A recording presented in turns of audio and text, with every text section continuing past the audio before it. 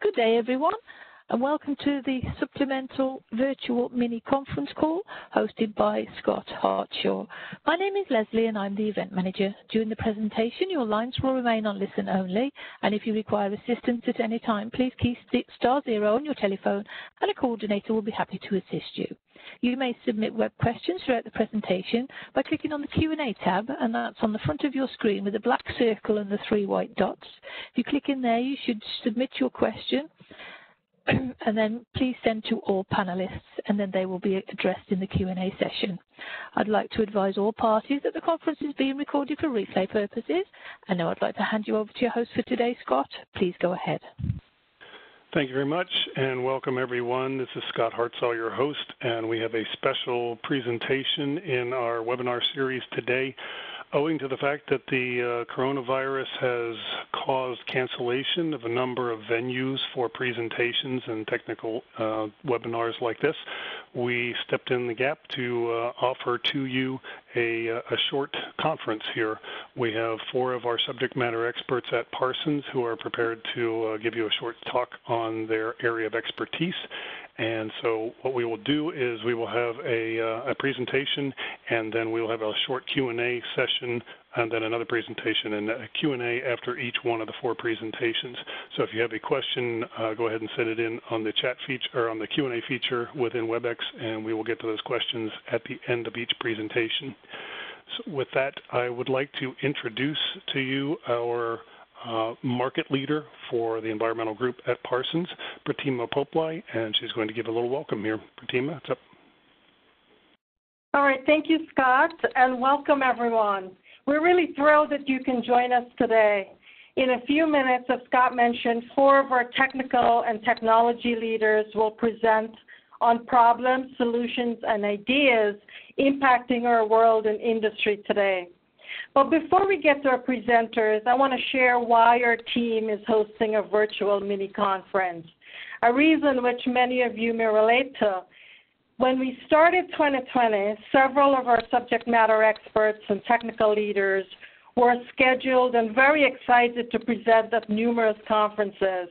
As each conference got canceled or postponed and we all resolved to work remotely, it became evident that our need to connect, collaborate, share ideas, and find solutions was even greater than ever before. So with that objective in mind, we decided to supplement our regularly scheduled monthly webinar series with this mini conference. While we're safely together in a virtual room, our SMEs will present some of the same topics they planned on presenting at conferences this year. Thank you to the team who planned this event for being agile and adaptive in continuing to achieve our goal of why we present and attend conferences in a creative new way.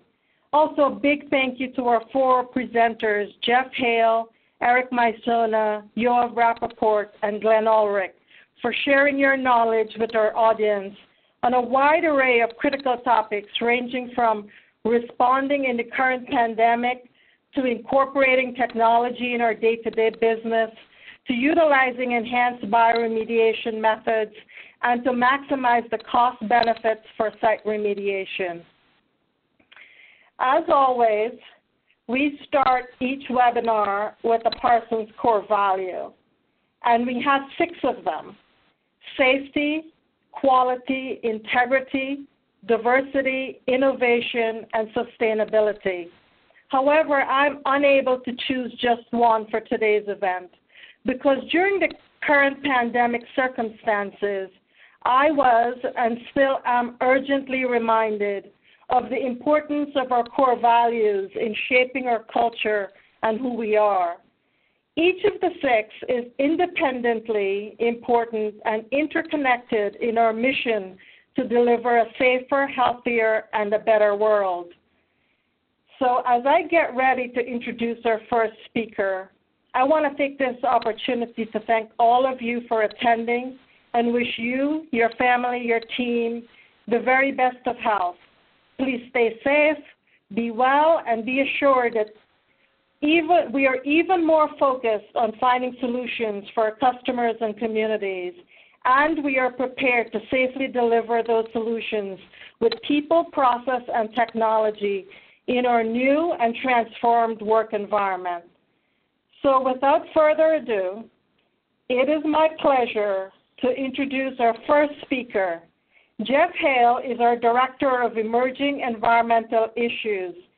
Jeff is focused on the management, mitigation, and remediation of emerging contaminants for our private, state, and federal customers in North America and in Australia. Jeff is based in Pennsylvania, very passionate about environmental solutions. He's a big Penn State fan and loves ice hockey. So take it away, Jeff. Thank you, Pratima. So I will be presenting on the pandemic we're experiencing today.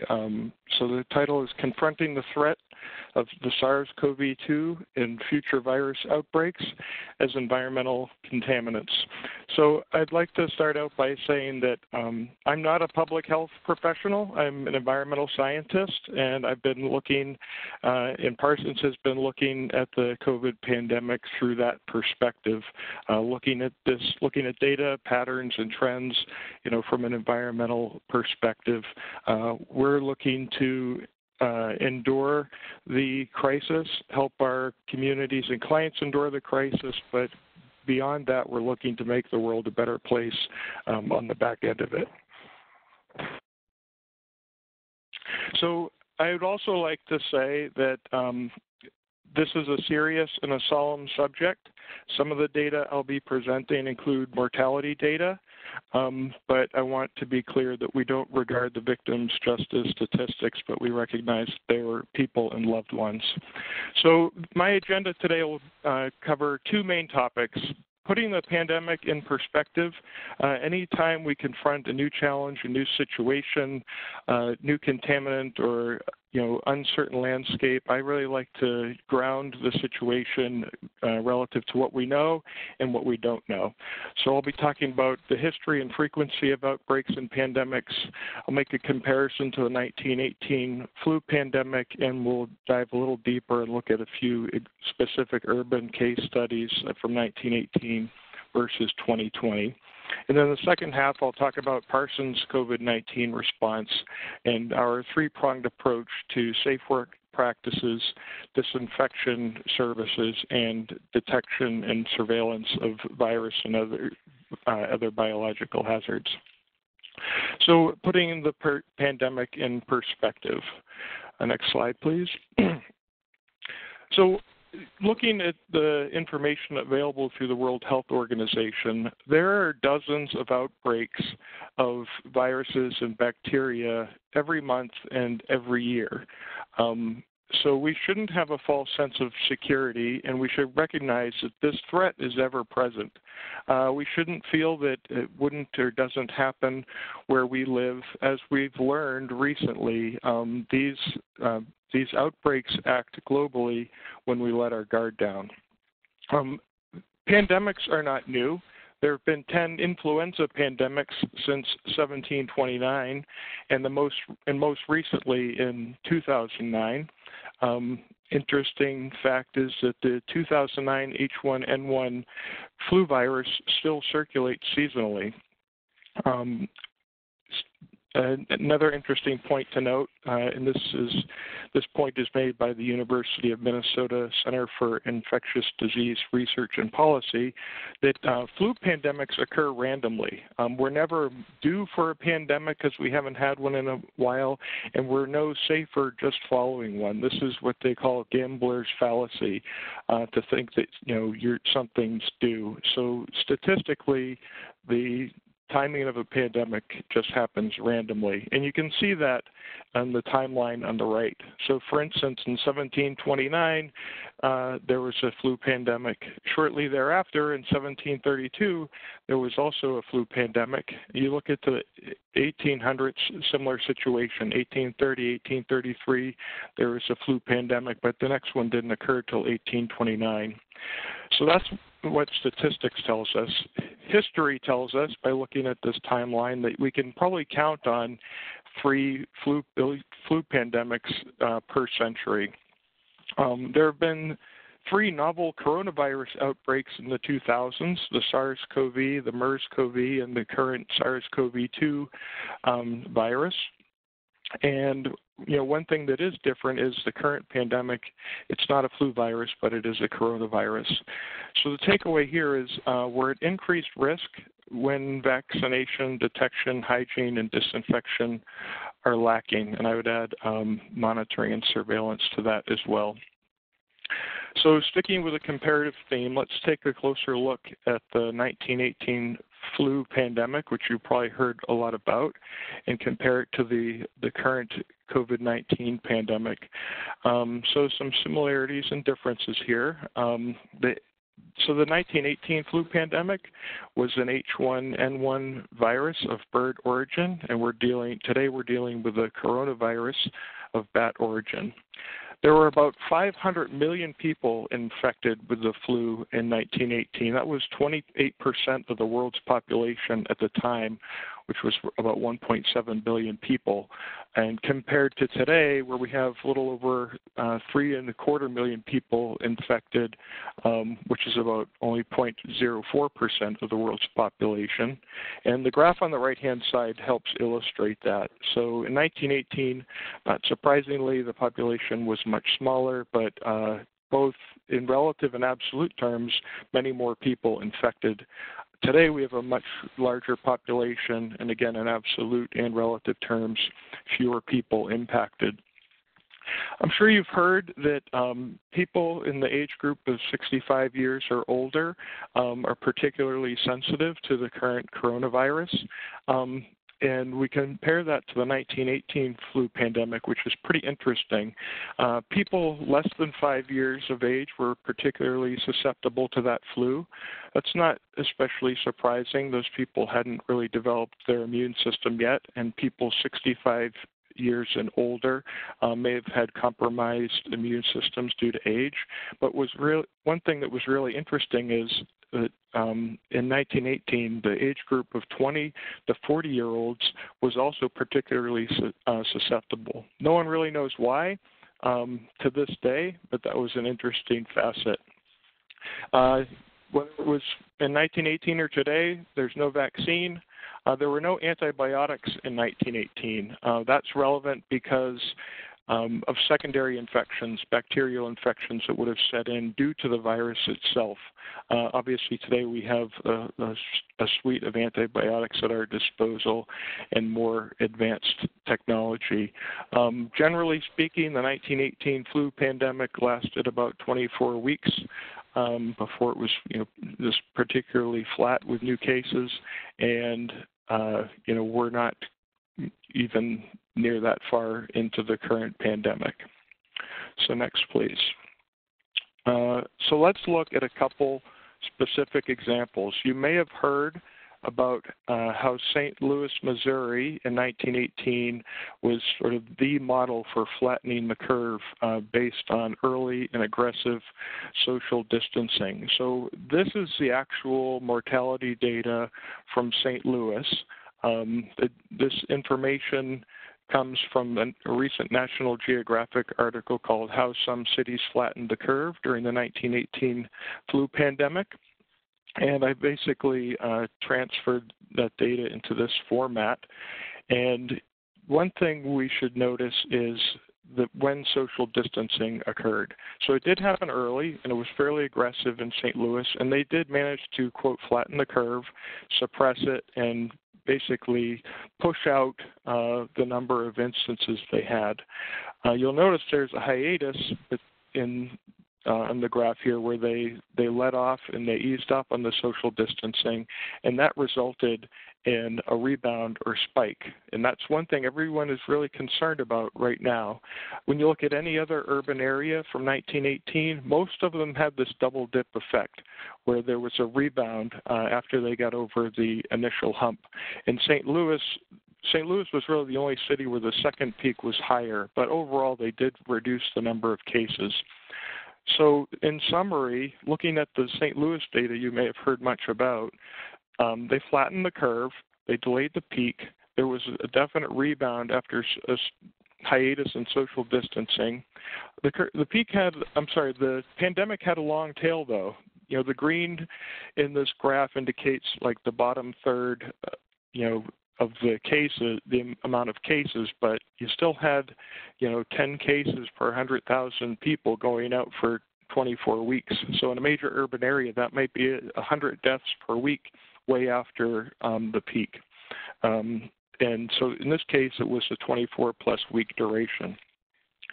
So in comparison, let's look at recent data for the 2020 COVID-19 pandemic. This data is from Nassau County, New York. So Nassau County is the first county in Long Island east of New York City. I chose this data instead of data from New York City itself because it was substantial, but the data were a lot smoother with the ramp up. If you look at the New York City data, it just shot up abruptly, so it wasn't a very good statistical curve. This data comes from the Johns Hopkins Coronavirus Online Resource Center. Many of you may have seen it. It's a great resource. So to put these data into date perspective, March 5th was the first case detected in Nassau County. April 27th was the day I prepared this graph, and August 17th would correspond to 24 weeks out. And next, please. So the question remains, what we're all concerned about is what happens next, what happens through the next several months. Looking at the St. Louis data that we just looked at, this could tail on for a while, and there could be another peak within there. So looking at Nassau County, the initial peak has been surmounted. The magnitude itself is comparable to St. Louis, Missouri in 1918, about 50 to 60 deaths per 100,000 people.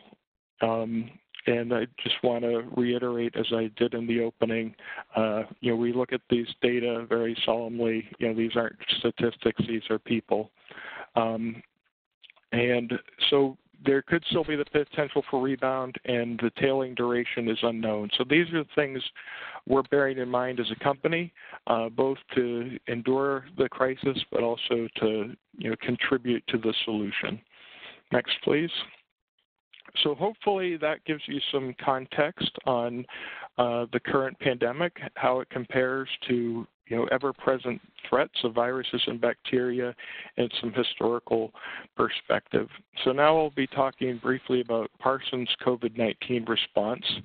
So pandemic or no pandemic, our mission, and I think Fatima led off with this, is to make the world safer, healthier, and more connected.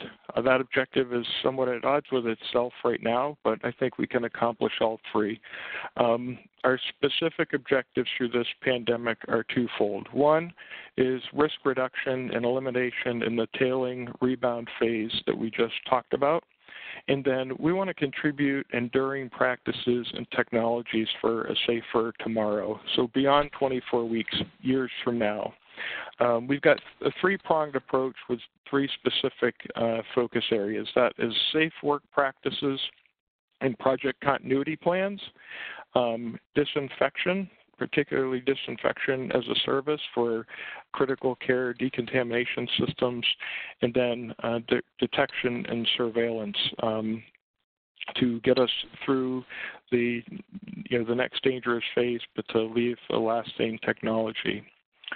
So safe work practices and project continuity plans. We are adopting CDC guidance. We're combining that with our knowledge and training and health and safety, as well as our health and safety equipment, to come up with safe work practices and project continuity plans, both in the field and in the office. So in the field, project continuity and enhanced safety plans have been prepared for all projects with field elements. These include daily health questionnaires, social distancing on field teams, health-based stop work protocols, enhanced tool and workplace decon procedures, masks and PPE in use where it can be applied, and we're producing our own masks through our 3D printing capabilities as well. Office-based project elements include equipment and remote operations, software upgrades, and increased work-life flexibility. So now we'll look at critical disinfection service. I'm sure you've heard of the N95 mask by now. It's become iconic, and it's a critical piece of personal protective equipment in the fight against the coronavirus. The National Institutes of Health has validated 4 disinfection methods for these masks so they can be reused.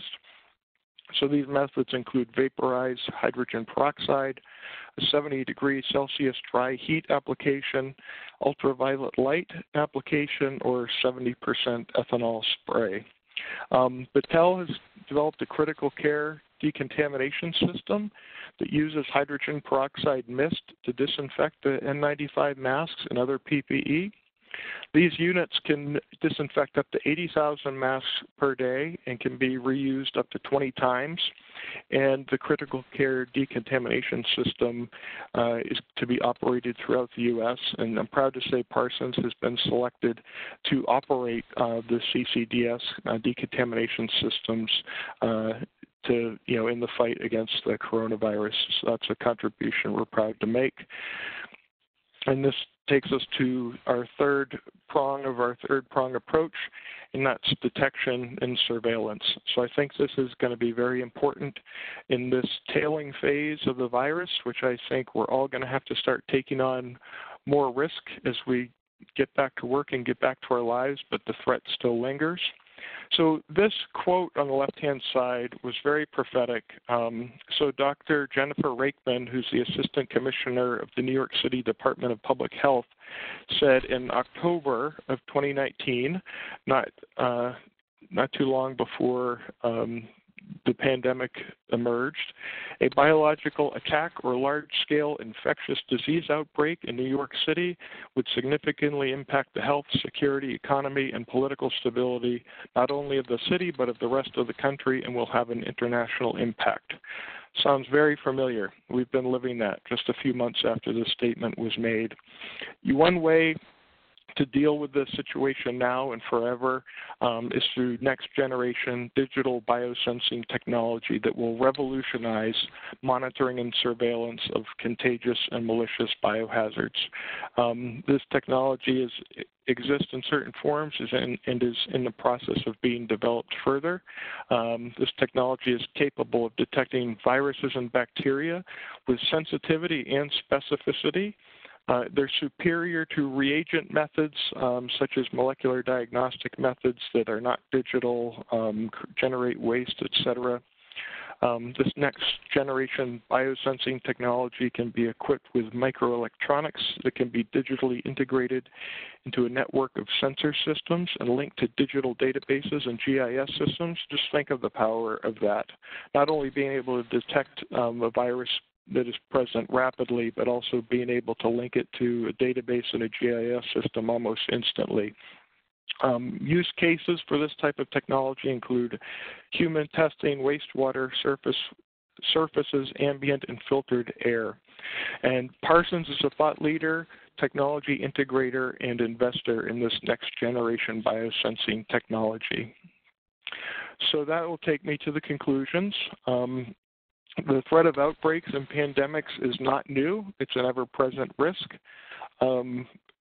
Potential for rebound and lingering cases of COVID-19 are anticipated longer than the, quote, lockdown can be sustained. Implementation of safe work practices will be critical during the tailing and potential rebound phase.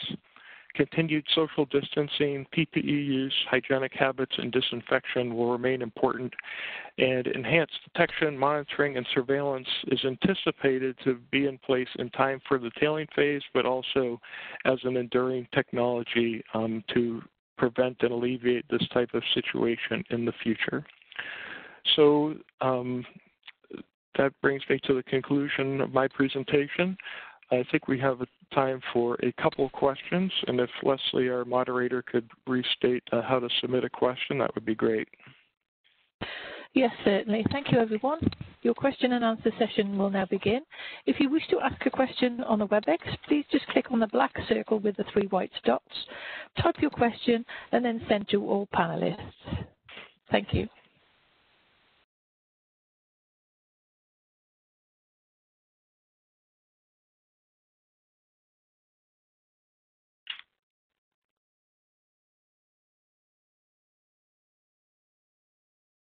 So I think the first introductions and presentation went a few minutes long. Perhaps we actually should be moving on to the next one.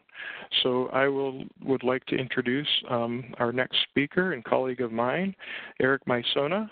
Eric will be presenting on the chlorinated ethene plume behavior after source area remediation. So take it away, Eric. Well, thank you, Jeff, and thank you, everyone, for joining us today. In the next slide here, I'm going to be talking about the enhanced in situ bioremediation. Oh, go back one. Enhanced in situ bioremediation of PCE in a source area and its effects on a plume downgrading of the site. Okay, go ahead. And I'll be talking about the enhanced in situ bioremediation pilot test. Then we ramped up to full scale implementation, and then look at the downgradient plume effects, and also look at the monitored natural attenuation that's ongoing. Go back. Before I do that, I'd like to give special thanks to the technical director, Glenn Ulrich, and the lead technician, Jim Shaw, who designed and built everything you see here and inside the shed and the guts of, and actually implemented the work, and also senior geologist Drew McGowan, who did a lot of the investigation work and also helped with the remediation. You can see a couple of the weigh mix tanks here, and then we also had some totes of emulsified vegetable oil on the left there. You can see that's our system there. Next. This is a site. It's an industrial laundry facility located in Southwest Ohio. There are various non-point source releases of tetrachloroethene, or PCE, chlorinated solvent, between 1969 and 1985. And just keep in mind that was the only solvent that they used there, and that was released at the site. So only PCE was released. In 1985, there was a release from an above-ground storage tank, a 1,000-gallon tank, not the entire volume, but a substantial notable release in the source area, the facility source area. If you look in the middle of the red cloud there in the middle of the site, just west of the building, that's where that release was. All the surface water from the building to the west drains into the infiltration ponds, and there's no storm sewers in this general area. I'll talk about that in a moment, but all the surface water drained into the infiltration ponds in the northwest corner of the site, and that ended up being a secondary source area. For about 10 years afterwards, other consultants did some groundwater recovery, soil vapor extraction and monitoring. Parsons started some air sparge and soil vapor extraction in 1997 to 99, and did knock down concentrations in about half in a facility in pond source areas. And from 1999 to 2006, we did some propane injection coupled with the SVE. It was pretty simple to retrofit the air sparge system and just add propane, use propane instead of air to really start some bioremediation efforts then. And that did knock down concentrations in our limited treatment area about an order of magnitude. We did some additional site characterizations. It's a complex site, and you really want to know where you're going to deliver your product. So we did that for a couple of years in compliance also with some director's orders. And we did, in 2012, we ended up doing a weigh pilot test within that the west side of the facility source area and within the red area. And between 2014 and 18, we implemented full-scale enhanced in situ bioremediation in the facility source area and also in the ponds. Next. This is a cross-section underneath the building to the west, basically showing the facility source area. The area is in a Berry Valley aquifer, mostly sand, gravel, cobbles. You have very coarse material. But there are some low permeability zones of silt and clay, straddling the water table, and also there's a thicker a low permeability zone. The top of it's about 45 to 60 feet below grade. It's about 10 to 20 feet thick. Fairly continuous. There are some gaps in it further west as well. Very high hydraulic conductivity, and the groundwater velocity is, range is typically about a foot per day, up to 3 feet per day when there was pumping at the site. But in general, the hydraulic gradient is fairly flat. Now, the regional aquifer is mostly aerobic. There are marginally reducing conditions in the source area, and especially in the fine zones and also in other isolated areas. Keeping in mind this is an industrial area, there are fuel storage terminals with releases up gradient and cross gradient up here as well. And there's low dissolved oxygen in the deep confined aquifer below that low permeability zone. And there was really no PCE detected in that zone, fortunately. And so that wasn't an effective barrier. And it also, that deeper aquifer acted, we used that for our makeup water for our injection. So we had low dissolved oxygen, low DO in there, and also no PCE. So that was a good source of makeup water. We started the pilot test in the red box in the middle of the figure. That was the isolated pilot test zone, and then we expanded to the green area during full scale and extended injections underneath the building, and also did a down gradient treatment zone as well, as you see in that box on the left. Okay, next. In January 2012, we did an enhanced in situ bioremediation pilot test where we injected we had 2 sets of 3 wells. We injected whey, sodium lactate, sodium sulfate, and dihalococoides, pushed with argon. We did not want to expose these microbes to oxygen. And we also used that low dissolved oxygen or low DO makeup water that I was talking about. And so we noticed biodegradation to ethene within 6 weeks. You can see the biodegradation pathway of PCE on the right. Focusing on the top pie charts, that's baseline conditions before our injection. And then in the pie chart on the bottom is post-injection, about 30 days after injection. You can see the PCE was dark blue. That's predominant in the top in baseline. And then in the post-injection, it was predominantly degradation products such as DCE in green. And then ethene, which is an innocuous degradation product at the bottom end there, with no chlorides, and that's light blue. So we converted most of the PCE to either ethene or DCE within basically 30 days or so after injection. And these are all within the injection wells themselves. There's a former air sparge well to the west. You can see the one AS1-2, the blue circle to the left in the west. That basically had mostly ethene and a little bit of vinyl chloride. We did do a baseline sample there, but you can see even outside of our injection wells, we had a very positive effect of biodegradation and include basically dechlorination all the way to ethene. Okay, go ahead, next. So the bottom right figure shows basically where this we did a tracer test. We injected a rhodamine tracer in the west 3 wells, and that's shown in red. And in the east 3 wells, we injected fluorescein along with the substrates. The groundwater is a little bit mainly to the west at first, but then it shifted to the northwest. There are some high water levels that caused that westward flow temporarily.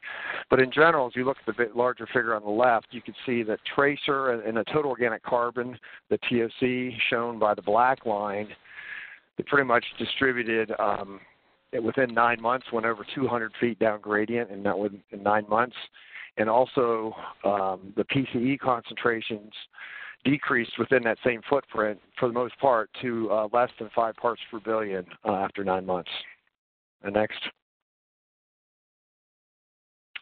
Now, after seeing the successful pilot test results, we wanted to really look at long-term life cycle savings, cost savings. So we were at the time required by the state to pump 200 gallons a minute or so of groundwater and basically dump it to the sanitary discharge because there were no storm sewers nearby. And so that was a very high cost to do that. The discharge alone was, about $130,000 a year. And there's a lot of iron, dissolved iron in the groundwater. And as you can see from the pump there, and you can imagine the well screens required frequent maintenance for fouling due to iron. So our goal is to shut down this system as quickly as possible because we're pretty much pumping money down the drain. So we've ramped up to full scale, as you'll see in the next couple of slides, but don't go there yet. So we were able to shut down groundwater pumping at the end of 2014, and the total EISB injection costs ended up being about $1.8 million. And that essentially the break-even point would have been 12 years, but fortunately there was matching funds from the there's basically a municipal well field board there that has matching grant funds. So the client basically would see a return on investment about 7 years after the full-scale injection started. And so in about 20 years, there would be over $1 million savings in the O&M costs alone. Okay, next. So this shows the larger plume you see there is baseline conditions late 2013, early 2014 before we did any injections. Now, when we ramped up to full scale, we injected a mixture of whey, emulsified vegetable oil, or EVO, and the Dihalococoides culture, the DHC. And there were 6 injections between 2014 and 18 in the facility source area, and then there were 3 injections in the pond area, which was a little bit less impacted. We did 3 injections in 2 years, 2014 and 15. So you can see the difference between, go back. You can see the difference between the overall large plume with concentrations that were over 1,000 parts per billion in some places underneath the building, and it covered a large area, to the small footprint of, in November 2019, you see the small purple hatching. That's the plume, PCE plume, in November 2019. And the highest concentration in 2019 right now on site is 15 parts per billion. So we decreased concentrations several orders of magnitude, and the majority of the site is now less than the MCL of 5 micrograms per liter. Okay, next. This is a total organic carbon distribution. In green, you can see, compared to the historic footprint of PCE in blue, this is a snapshot from 2019 showing the November 2019 PCE plume is that small little kidney-shaped purple hatching area.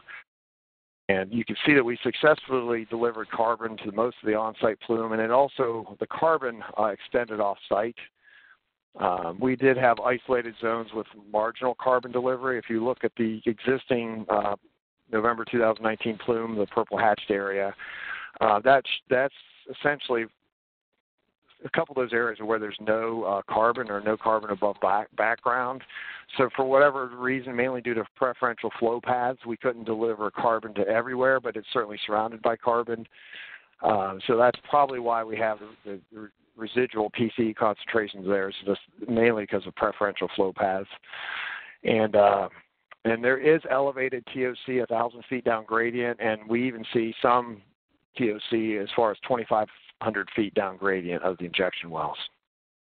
Okay, next. This is a graph from the well, a monitoring well under the facility building, where you didn't start injecting there until 2017. And you can see there was some natural attenuation prior to injection. The PCE, the only thing that was released at the site, is in blue, and then its degradation products, or TCE and DCE, is in red and green respectively. Those were there before we did any injections underneath the building or anywhere that would have affected that well. And then after our injection, you could see the black line, the black dashed line is total organic carbon. That spiked up, and PCE and TCE dropped below 1 part per billion. We temporarily generate a little bit of DCE, but that also dropped. And then now the highest concentration of anything is the final degradation product of ethene underneath the building right now. So that shows complete dechlorination from PCE to ethene. Really within 3 months it started and happened, and there's been no PCE or TCE rebound since, and that's been over a year since our last injection.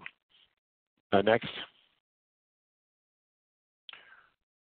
This shows the total CVOC changes on site. The green circles show greater than 50% total chlorinated volatile organic compound reductions near the injection areas. And then it's mostly decreasing total CVOCs, immediately downgrading as well. There are a couple places, the blue circles you could see, we only had a 0 to 50% reduction. And isolated areas along the fringe of the plume, in a couple areas, there will appear to be some total CVOC increases, but those are mostly due to higher proportions of the degradation products, DCE, and a little bit of vinyl chloride. Okay, next.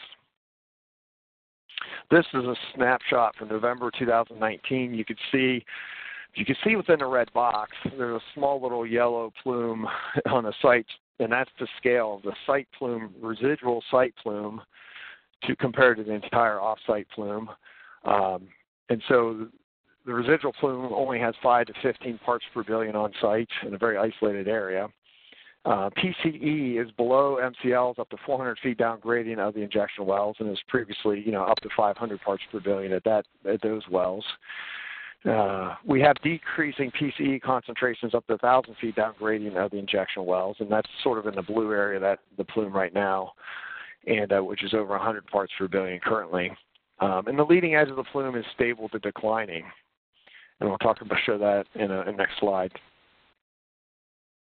This is down gradient of the property line, 70 feet down gradient. This shows more successful dechlorination of PCE, maybe not as quick, but there was a little bit of a lag time for groundwater flow to get there with the carbon.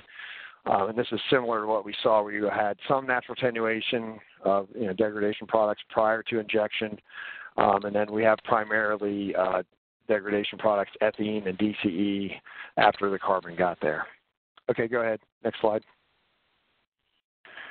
The total CVOCs down gradient, you can see the green circles once again greater than 50% reduction, the blue 0 to 50%.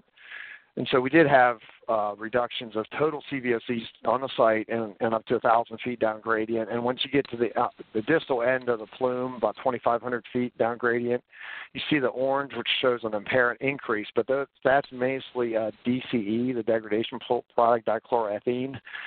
And so, and I'll show in a couple slides later, the overall plume is stable to declining, and it is evidence of natural attenuation along the leading edge of the plume. Okay, next. We also saw some methane, dissolved methane in the groundwater at different places along, 300 to 400 feet down gradient is the top set of graphs. 850 to 1,100 feet is the middle set of graphs, and then 2,500 to 3,000 feet is the bottom set of graphs. You can see that there was a pretty quick response to methane closer to injection areas, and there was a lag time and a lower magnitude of dissolved methane, of course, further down gradient. But we did see increased methane up to 2,500 feet down gradient from the injection wells as a result of the enhanced in situ bioremediation on site. Okay, next. And so no CVOCs are above the MCLs at the Century well. You can see it at the upper graph, on the very right-hand graph, that's the most distant Century well. And there was more degradation products, proportionally speaking, at the leading edge of the plume. That's the green is DCE, and there's no PCE or TC there. So as you go down the flow path, there's more degradation products, which is evidence of natural attenuation. And you look at the lower left graph, and that shows there's 4 different wells, which shows the total chlorinateds are stable to declining for the past 10 years. And so we're going to continue our semi-annual sampling and do some additional natural attenuation sampling and consider compound-specific isotope sampling in the future. There's another line of evidence for monitored natural attenuation. Okay, next slide. And in conclusion, our full-scale EISB effectively treated the source areas with minimal rebound. The PCE and the total CVOCs are decreasing along the flow path. We do have evidence of natural attenuation at the leading edge of the plume. The remedy going forward is monitored natural attenuation, and we're continuing the SV under the building to make sure there's no methane that builds up, and also to keep the chlorinateds from potentially migrating to indoor air. And we would only consider additional injections as a contingency. So I'd like to thank everybody for their time, and while you ask questions here, you can enjoy the shed that Jim Shaw built and designed, and you can see 9 different wells we can inject simultaneously and add and dose in our substrate and argon to push the Halococoides. I'll open it up to questions. Thank you. We do have one question on the WebEx. It says, with the ever-evolving variation in biological species, how quickly can we develop sensors? I'm sorry, could you repeat that question? That was actually a question for the first presentation. Oh. Okay.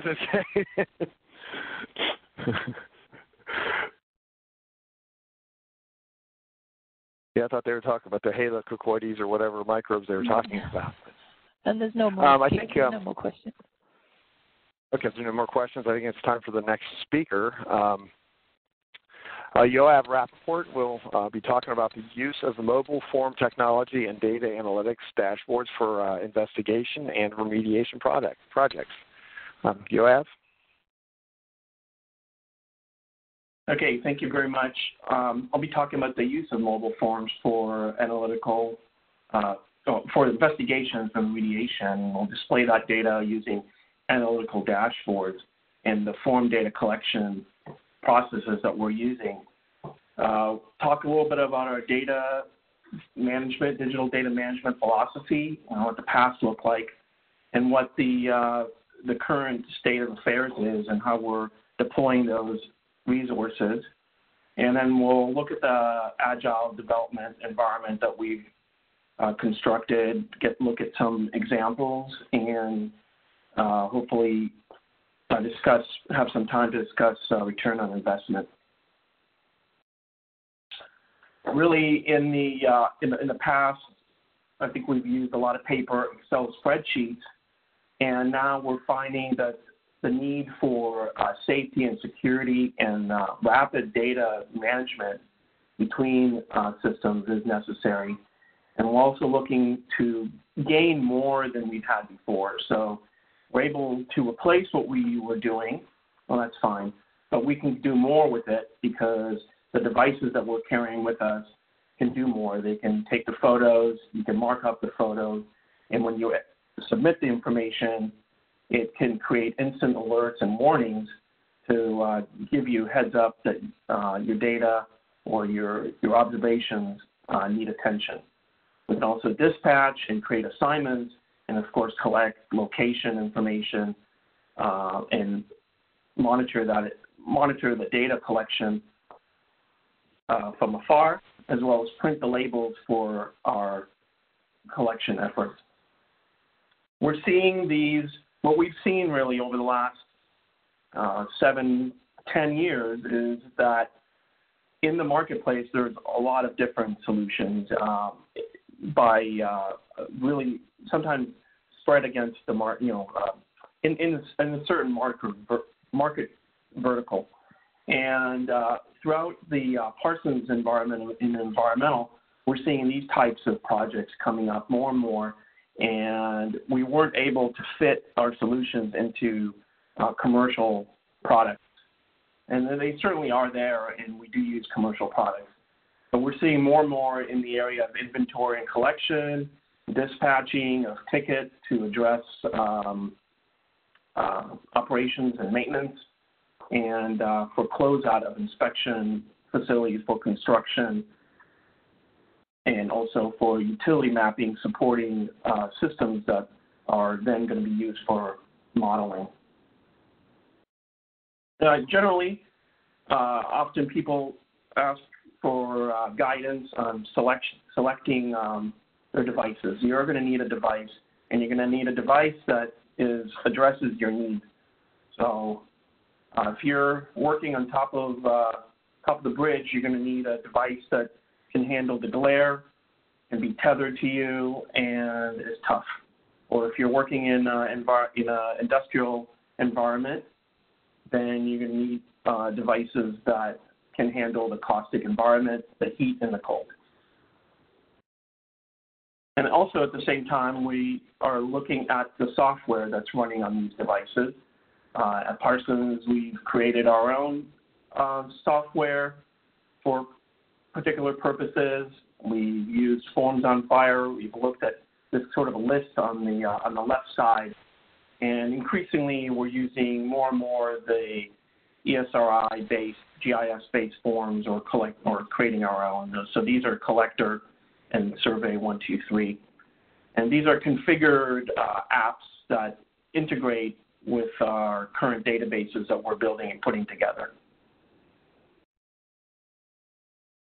So what we're looking for is an agile application development environment, because what we found is that we have a set of databases that we need to populate, and we need to get these databases populated so that we can produce reports. So this is our general setup and how we're trying to connect all our databases together. We are using a SQL server, sometimes with an Access front end, or we'll build an ASP.NET front end to it for data entry. We might enter the information in SharePoint lists and forms, and we produce reports from these servers that can be automatically delivered on a timed or on an exception report if something comes up. The SQL server and the GIS servers are sitting in the same place, so they can talk to each other and communicate. And also we're accepting information from external databases, so laboratory analytical databases. I'm going to focus on two areas. On area one, which is the mobile application development, and area two is the use of our Power BI dashboards for these purposes. Here's an example of a form. The data is made up, so this is not data from anybody particular house or our client data at all. But it's an example of how on the left we're collecting information, but we're keeping the safety of our field crews in mind. So if they've observed an exception or a hazard situation such as a dog or unsafe road conditions or unsafe, any kind of safety precautions they need to take, then they're marking that down. And then on the right side is an example of creating a field form, going through a collection and then printing, carrying Bluetooth printers with us, taking that label so you can label the bottle right there in the field, so that when it gets sent to the lab, it's easy to read and we have less transcription errors, because that's one thing we were seeing from the COC forms, which also get created digitally, but we were seeing some transcription errors and having to fix that later. And as I mentioned, that these forms, which we have looked at, the Forms on Fire platform, it allows us to give the flexibility of sending the information simultaneously to several data stores. So we're sending it to the SQL, potentially some SharePoint lists, and a snapshot of that collection to a SharePoint library, and then from there we can take it to other libraries or create reports out of that, and to the dashboards, of course, or feeding them through a QC process. So generally, what we've done is we've done data collection in the field, and then we're pushing it through a quality control system. So here's an example of how this works. I picked this one here because it has that same warning here of the aggressive dog. And these forms, you've probably seen them before, but these forms are dynamic. So, and they have a lot of logic consistency. And that's the reason why we're taking this development approach, because it allows us to have that kind of flexibility. So when we make a selection here, I won't go through the full form. We can collect the GPS point, it knows what it is, and we are using the logic for our field crews with hints and text and exceptions, and forcing them to collect to collect certain types of information. So this is a well collection form. So that information gets sent up to the database. And so, for example, once it gets submitted, a GIS process is run in the background Here's the GIS. This is the data status that's been collected on the web form. And I've just taken Fort Walton Beach as an example. So here's the hazard information. I think it was one of these properties here. Can show the field crews. The field crews are also walking with their GIS collector. So the very next day before they make a visit, they are aware of the hazard before they even approach. They can possibly make a phone call to the client and make sure the dog is put away, something like that. Okay, so in terms of the analytical dashboards, that data gets pushed up to the SQL Server, and the SQL Server and the Power BI. There's a lot of Microsoft use of software here. The Power BI picks up the data and really takes a subject matter expert to design these forms to understand what it is, what decisions they're making, and how they're managing their day-to-day work. But these visuals, it puts it into the hands of the operators. We are merely creating the data model for them to allow them to do reporting on their own. The dashboard data model is very similar to the SQL data model, and basically matches it one for one, maybe with a couple of other additional tools that are being created, and it allows you to see that data on a refresh scale. And we generally are doing daily refresh. That's what these projects need, but they can be automated to refresh several times a day. The other features are that they are connected to our corporate or enterprise GIS. So information that we're updating in the GIS is being displayed on the dashboards and allows our users who are become better and better at it to create their own dashboard. So the data is open to them, the data model is open to them to recreate their own investigation. I often see people who use the dashboards to do data cleansing. So they're really looking at that data to figure out if there are any exceptions, because it's much easier to see it kind of an Excel spreadsheet, but with quicker filters and reporting.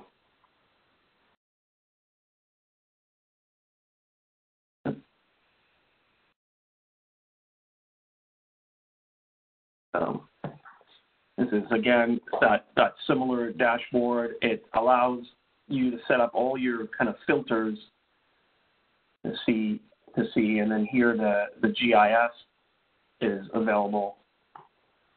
So you can see the layers that are being hosted and fed from that same GIS server with people who have the credentials. And I think there's been a lot of great strides in the connection between these systems. And this is not this is more to show a system that's flexible, and it's got a little bit less rigidity, only because the development environment needs to be spun up a little bit quicker. Again, this is that same view, that same, where is the hazard and things like that. You can see some of the more detail. You can create more detail for specific sample results and things like that. I've seen very elaborate analytical dashboards created by subject matter experts that truly understand the data model and what problems they're trying to solve. Now, clearly, you have your costs of hardware and software subscriptions. At Parsons, we don't make any additional income or on the software subscription. It's just a pass-through. It's about $25 a month per person. So for that Forms on Fire solution. So it's not always the best solution if you have very large groups of people. If you have hundreds of people, then the form solution is probably going to be something a little bit different because you want to avoid those high subscription costs. But it comes with the benefit of the form design flexibility. And, of course, that form design, that's where the human capital comes in, building experiences, building some of the features, getting around features that are not out of the box, such as the photo management per se, or alert systems that get created on the SQL backend, for example, or on the GIS, where you need to parse the GIS data. You need to parse the tabular data into the GIS and vice versa. But hopefully you're picking up that. We found that we're picking up the savings on the transcription time, on the error avoidance, and the speed and agility of being able to collect digital forms. I've got a couple of project examples here. I mean, it's quite generic, so I can't get into specific clients, but we've realized, we're kind of comparing it, I guess, on the return on investment on the paper. Now, at this point, it's no longer a fair comparison because I don't know if anybody's using paper too much, but certainly the enhanced features of alerting and or error avoidance are a little bit harder to determine their cost. But in terms of safety, we believe in the safety of our clients and our field crews, and we certainly have all had incidents, and we review the incidents, and some of these tools have come because of our in-depth review of something that happened, whether it's a safety checklist that we're doing or the dog avoidance. I mean, I know a client that sent the field crews for dog safety training, to learn how to deal with dogs. So we're taking it quite seriously. Okay. I'd like to thank the team on the left here that's helped in development of these tools. And some of the takeaway is that we've learned is that the data may grow rather quickly. I'm looking at the kind of a downgrade here. It tends to grow quicker than we initially expect. So because we have the ability to put things into a SQL database or other cloud storage, we prefer to put that up front. It generally has a little bit of a higher cost to us, but if we anticipate that the project and the data needs and flexibility is going to be required, go with the more versatile tool sooner is what we've learned.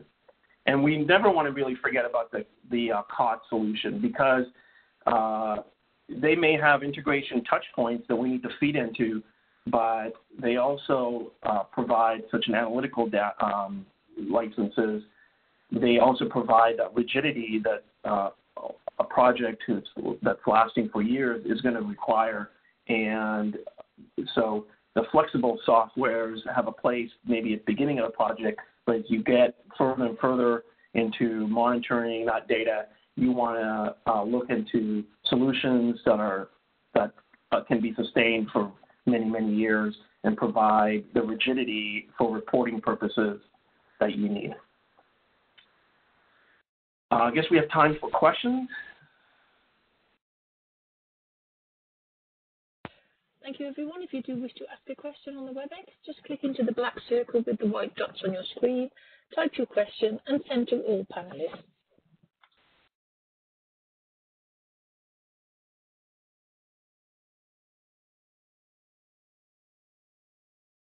And there is one from William Chen. It says, regarding subscription costs associated with software forms, can these tools be built on software that is already deployed to all employees, i.e. Microsoft Flows or Microsoft Forms?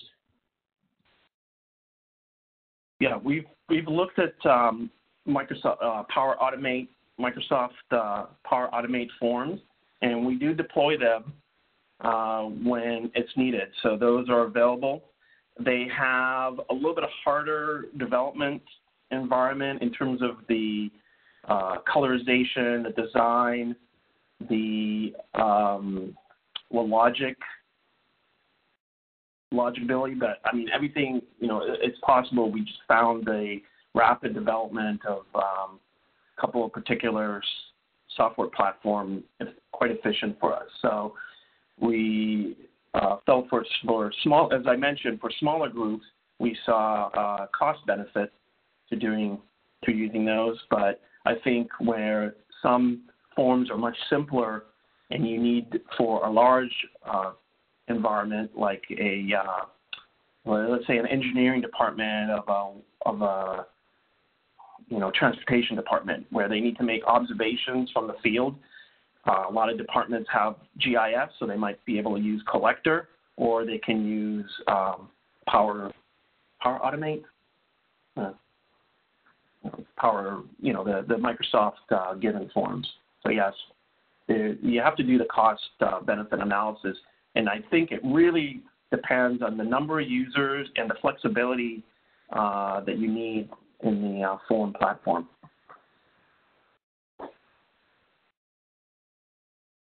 Okay, I see another question. How do we go about access? Carry on.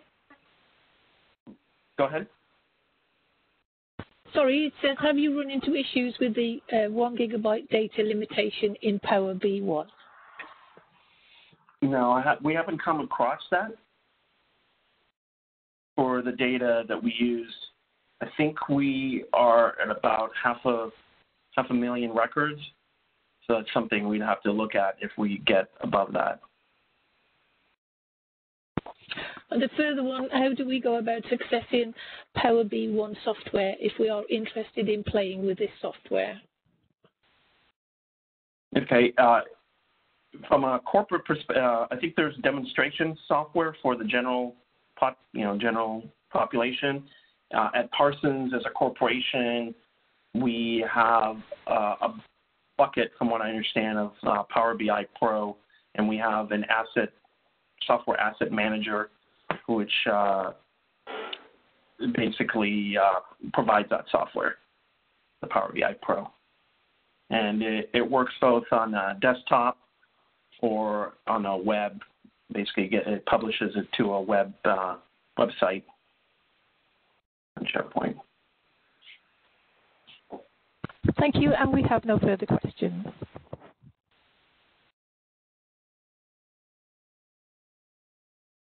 Okay, next up is a colleague of mine, Glenn Ehrlich, who will discuss a mulching operation on Long Island where they found some interesting solutions. Glenn, it's all yours. Okay, thank you, Yoav. You can go ahead and proceed to the next slide, please. So, again, thanks to everyone for joining us today. This is our last presentation.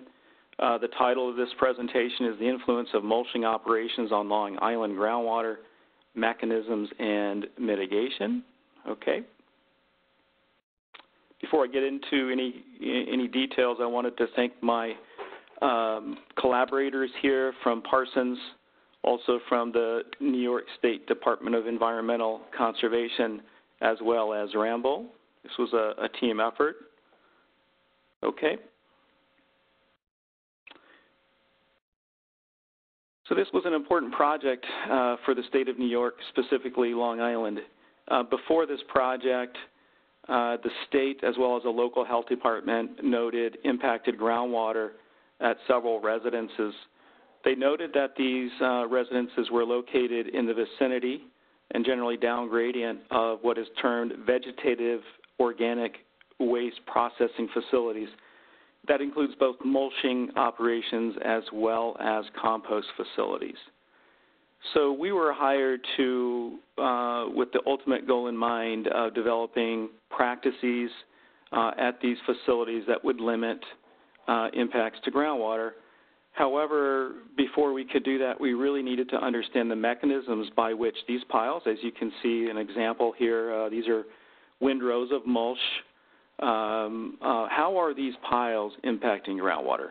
So we can't fix that problem. We can't develop better practices unless we know the mechanisms. So there's really, this presentation, I'm going to focus on a few things, one of which is the mechanisms responsible, and then I'm going to transition to, based on what we learned, we'll transition to a pilot test where we evaluated practices that could limit impacts to groundwater. All righty. So a little background on how mulch is processed in Long Island.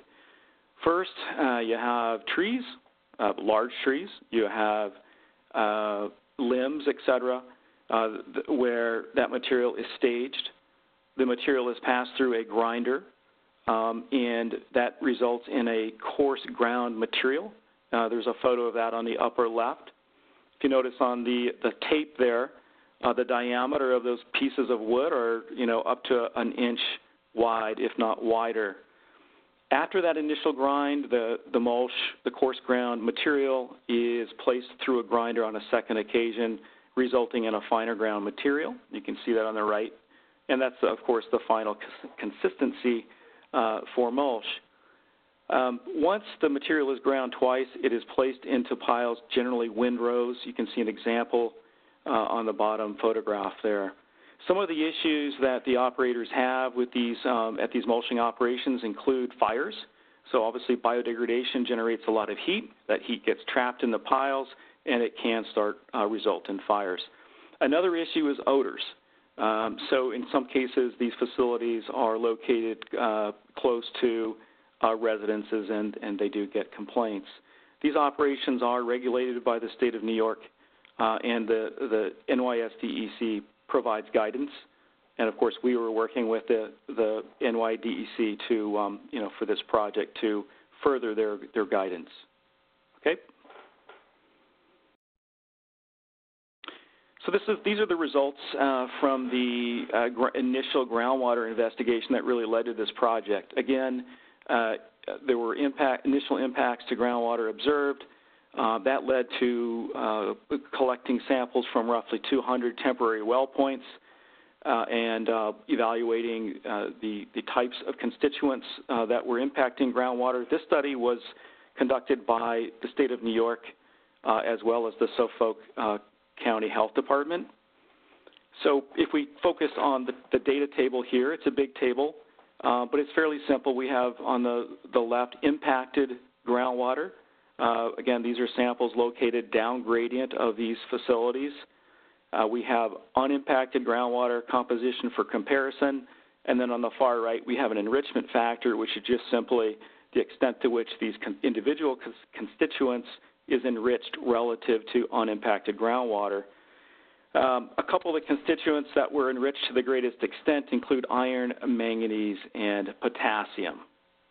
The other thing we noticed with these samples is that samples with higher levels of iron and manganese generally had lower levels of dissolved oxygen, and I'll come back to that in a moment. If you could advance the slide, please. Now we're looking at, again, additional results or another display of these results, and we're going to focus on the upper three charts. This is the manganese concentration with depth. Depth ranges from, on the y-axis there, from 0 to 100 feet. As you can see, there's groundwater very shallow in Long Island, and the black lines there indicate manganese concentrations in non-impacted groundwater, and then the red lines indicate manganese concentrations for impacted water, those samples again being located down gradient of these facilities. The bottom line is what we can see here is significant increase in manganese concentration, extending the upper left plot is from samples collected from between 0 to 500 feet down gradient of these facilities. The graph on the far right, upper far right, are samples from up to 1,000 feet, if not greater, or actually greater than 1,000 feet from the piles or these facilities, and we can see again significant manganese. Very similar results for iron on the bottom. So we have enriched iron and manganese concentrations migrating greater than 1,000 feet from these facilities. And okay. So we'll now transition from groundwater to really getting at the root of the cause and what are some of the mechanisms behind these impacts to Long Island groundwater. And I should have said from the outset that obviously groundwater is a very precious resource on an island with millions of people, where the only source of drinking water is groundwater. So this is an important process. It's an important question for the state of New York to solve. So this figure here, or the map, is just showing a couple facilities, again, where we investigated kind of getting at the mechanism of these piles, really studying the piles themselves and what's happening, and then it eventually led to the pilot study that we'll also talk about. So next slide. Conceptually, we had an hypothesis going into this project that most people would probably think of, and that is, as it rains and as you have snow melt on the top of these mulch piles, the precipitation is going to infiltrate. It's going to infiltrate through the entire thickness of the piles, and it's going to eventually move into the vadose zone and ultimately to groundwater below the piles. That largely appears to not be the case. Some results that indicate that, we'll start on the graph on the left. This is a plot of moisture levels in the pile on the right, beginning from one foot into the pile, extending down 5 feet into that mulch pile. And what you can see is on 3 occasions, the same general trend is shown, and that is that we have a lower and lower moisture content of the mulch moving into the pile. That would, of course, suggest that the precipitation was not migrating through the entire pile. A couple things that are going on here. We did show that on several occasions in several piles. A couple contributing factors. First, notice the slope of the pile. So as it rains or as snow melts, the slope of the pile is going to tend to promote the migration of precipitation and leachate along the side of the pile. Secondly, generally the mulch piles are finely ground. So there's 2 grinds, and so the material is going to absorb a lot of moisture. Thirdly, given that we have significant biodegradation, we've probably all seen this, especially those of you that garden. If you dig into a mulch pile, you see a lot of steam. We observe this steam as well during the winter, but it's always happening. You always have heat being generated in these piles. You have gases such as CO2, predominantly, in some cases methane being generated, and other gases. And those gases and heat are carrying moisture out of the piles. So it's much more complicated. There's a lot going on in these piles, but clearly understanding the distribution of moisture in these piles was important. Okay? Move on to the pilot study. So again, the ultimate objective here is to find alternative approaches, ideally low cost, that the operators could use to mitigate and minimize impacts to Long Island groundwater. So we conducted a pilot test to try a few things.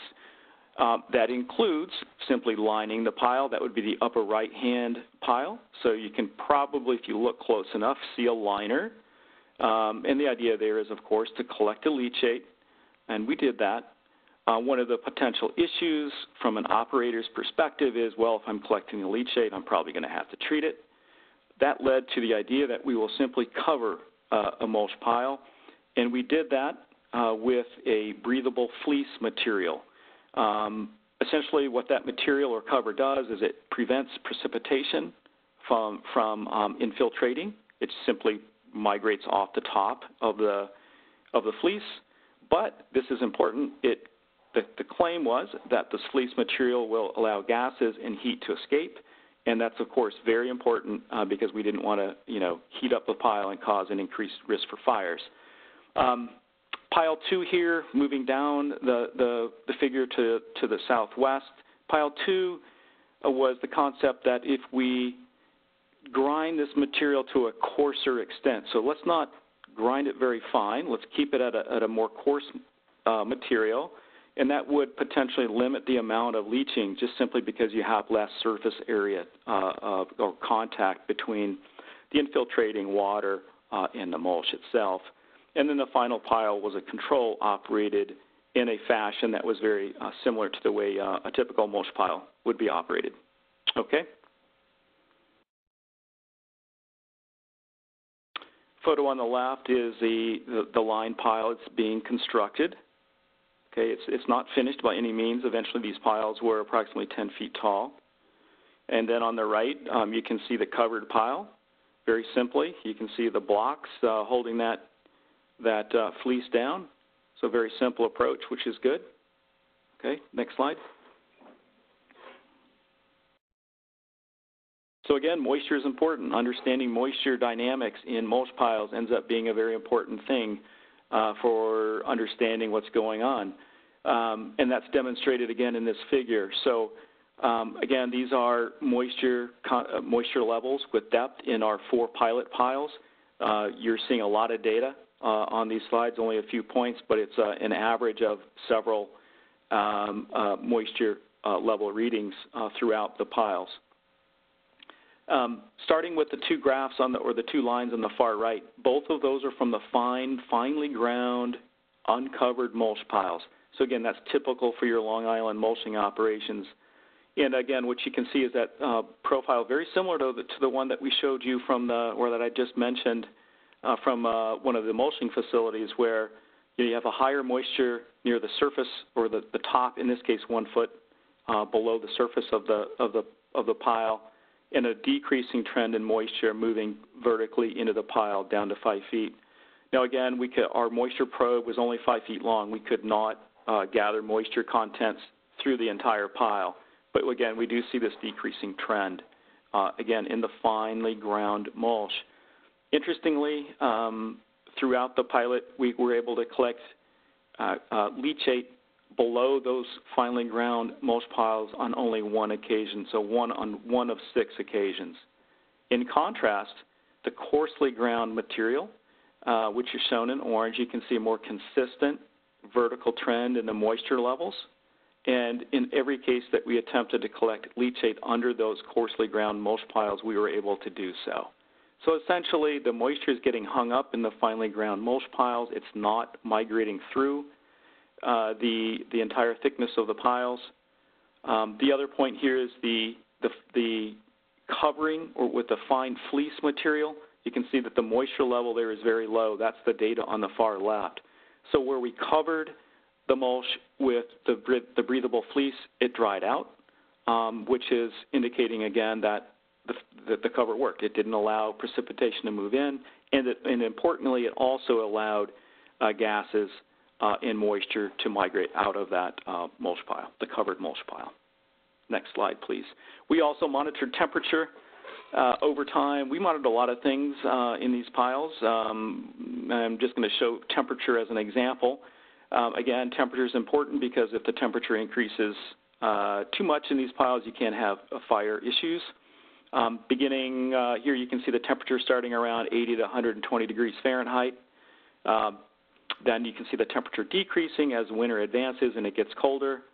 Spring rolls around, temperature starts to come up, and you can see the temperature of the piles increases to approximately 135 degrees Fahrenheit in the summer. The take-home message here in terms of temperature is that there is no difference in temperature behavior in these piles, covering the piles, lining them, and the size or the coarseness of the material had no influence on the temperature. Importantly, the fleece did not, or covering the pile with that fleece material or liner did not result in higher temperature. Okay? Moving along here, so when it comes to mechanisms where we were able to collect leachate below the piles, we detected fairly low concentrations of iron and manganese, too low of a concentration for the direct leaching of these metals, in this case iron and manganese, to be a direct source, a significant source to groundwater. However, we detected high concentrations of biodegradable dissolved organic carbon, up to about 2,000 milligrams per liter. Based on those concentrations and just simply the stoichiometry for the biodegradation of organic carbon under iron and manganese reducing conditions. That's enough DOC to cause an issue if it were to migrate into groundwater. Okay, next slide, please. So the sources, mechanisms include mainly that it appears that the organic carbon leaching from these piles is generating anaerobic conditions. Those anaerobic conditions are causing biogeochemical changes, mainly with the reductive dissolution of iron and manganese minerals, leading to increased iron and manganese concentrations in groundwater. And as we learned, those influences are observed minimally 1,000 feet down gradient of these facilities. Based on the work we've done, we don't think that the direct leaching of iron and manganese is a substantial contributor to impacts to groundwater. We learned importantly that, in contrast to our initial hypothesis, that actually there's very limited precipitation that's migrating through finely ground mulch piles. Rather, we believe, based on our work, that a more important pathway is precipitation migrating along the sides of the piles, and also any water that may accumulate in the vicinity of the piles. So when it comes to best management practices, I'd say there's three things. One, covering your mulch piles with a breathable cover was an effective mitigation, leachate mitigation approach, at least at the scale that we evaluated. Did not result in increased temperatures, and essentially water did not, or precipitation did not migrate into those piles. Secondly, again, minimizing ponding and run-on around the piles. And then both of those, by the way, are hopefully doable from an operator's perspective. And then finally, we learned that, ideally you'd have a significant buffer zone greater than 1,000 feet between these mulching facilities as well as compost facilities and any groundwater supply wells in Long Island. And with that, again, thank you for your time, and I'd be happy to take any questions.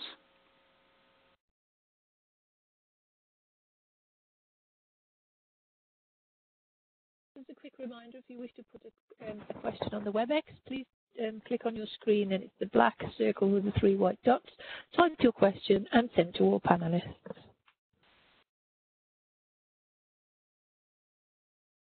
We are just about out of time, so can you advance one more slide here? I wanted to put up, this is contact information for all of our presenters, and if you have questions that you didn't get a chance to ask, feel free to contact them directly, or you can respond to the invitation email that you received, and we will get those questions to the subject matter experts and get some answers back to you via email or phone call following the presentation. Wanted to thank all of the presenters here, and also to special thanks to Christy Diller, who was the one who put the presentation together and did a lot of the organization here, so thank you to Christy. And then also a reminder that our webinar series continues next week with our regularly scheduled webinar, which is by Tim Alty, and he's going to be talking about how you can extract some more value from the data that you've already paid to collect using the leveraging of location intelligence. So you want to make sure you get a chance to attend that. We will make those invitations and send those out in the next few days, and we look forward to seeing everyone next week. With that, we will close down our webinar. Thanks again to all the presenters, and thanks again to everyone who dialed in. We trust this was useful for you, and we look forward to seeing you next week. Thank you, Scott, and thank you to all your speakers. Thank you, everyone. That concludes your conference call for today. You may now disconnect. Thank you for joining, and enjoy the rest of your day.